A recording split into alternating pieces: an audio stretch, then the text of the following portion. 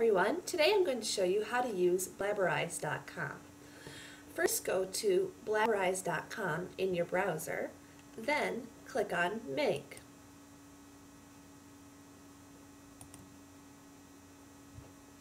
When you're in Make, under Find a Picture, you'll see the Browse button. Click there, then choose a picture from your computer that you want to use. I'm going to use a picture of Mr. Biden. Once your picture is loaded, you can crop it using the pink circles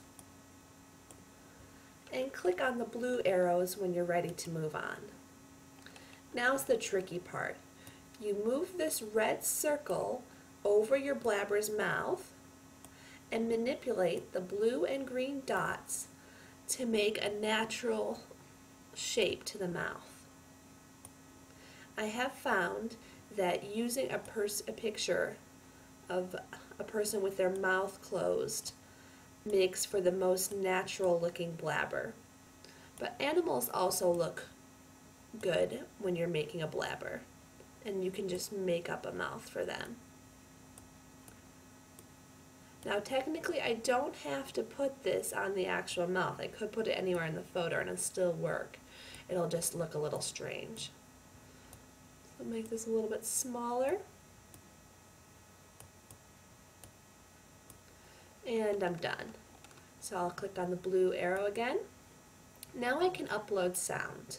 Now I can upload using my microphone, upload something I've pre-recorded, or use my phone to call in and record my blabber.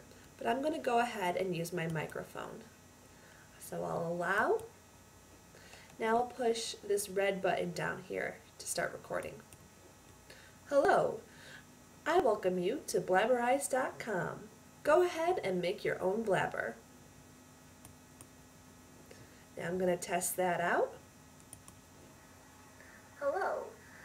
I welcome you to Blabberize.com. Go ahead and make your own blabber. And I'm pretty happy with that, so I'm going to press the blue arrow to move on. I'm going to test it one more time by pressing the play button. Hello. I welcome you to Blabberize.com.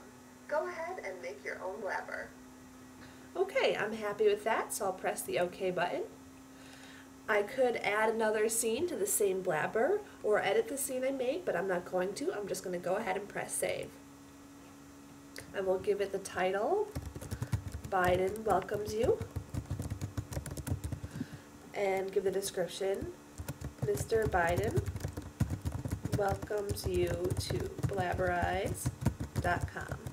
Then the tags Biden, welcome, and blabber. And I'm going to make it private because it's not something I really want to share. And click save. And I'm done. I can share it, bookmark it, edit it, or delete it. And I can send this to my friends or use it for a project. That's all. I welcome you to make your own blabber.